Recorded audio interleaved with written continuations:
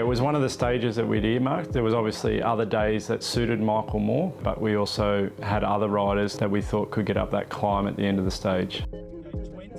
Between Tour de Suisse and Tour de France, I went and drove the stage. It was quite interesting to me to see the climb before the final climb. It was quite steep and rolling and pretty grippy roads, and then we had the big descent towards the bottom of Mende. I knew it was going to be a tough climb, and it was pretty borderline if Mike would be able to get up there or if it'd be more suited to the climbers. It wasn't only director sportif Matt Heyman who had highlighted stage 14 as a potential breakaway victory. As soon as the flag dropped, there was a huge battle to make the split. Eventually, a large group made the break, including Heyman's charge, Michael Matthews.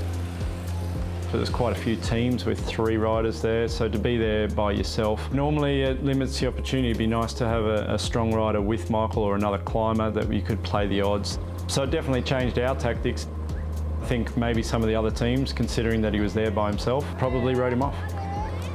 It's happening. Yes, it is happening, and Michael Matthews is the one who was just looking to see who was going to take up the chase. Once the attack started, it would probably happen pretty quickly and a new group would form, and if he was on the wrong side of that, then his race would be decided by the team that had missed out and if they were able to bring the break back. So I was encouraging him to try some moves just to test the group, to try and open and be ahead of anything. So he went on the attack, and in hindsight, it was a really good move. Now, Michael Matthews. Come on, Michael. Sometimes you've got to grasp the nettle, and that's what we're seeing now. But he is grasping it very early. With 52 kilometres to go.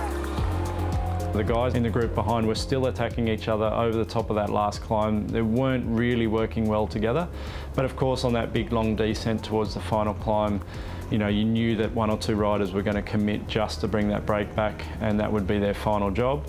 And I was worried that Michael was spending energy up there, but I still felt like he was better off being in there than being involved in the attacks behind. 40 seconds, Blink. 40 seconds at the bottom of the climb. This is very doable. This is doable. What a ride Matthews is doing here. He's riding away from the rest. He's on a mega day, is Matthews. Bettiol chased him down, you know, also not a pure climber, more of a classics rider. And when he got to Michael, of course, you think, well, he's come from the group, he's going to have the better legs. And yeah, at that point, I'll be honest, I thought it was over. I was just encouraging Michael to keep digging. I knew he was absolutely on his limit.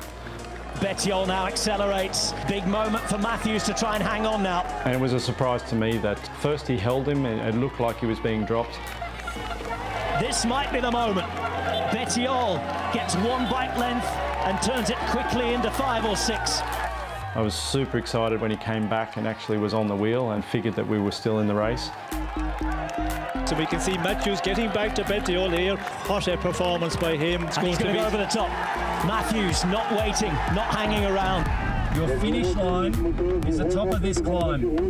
Do not think about anything else but getting to the KOM.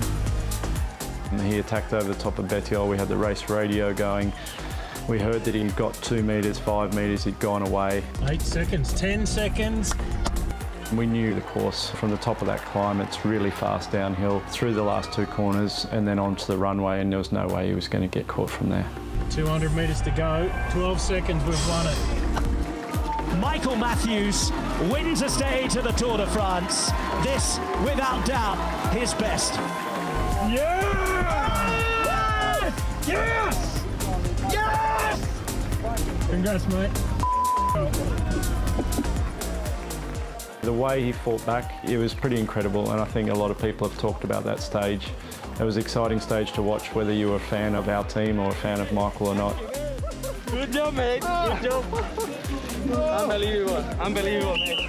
He showed a lot of determination to get back on that wheel and then even to go over the top and attack again. So, yeah, it was pretty amazing. I think it was probably his best win.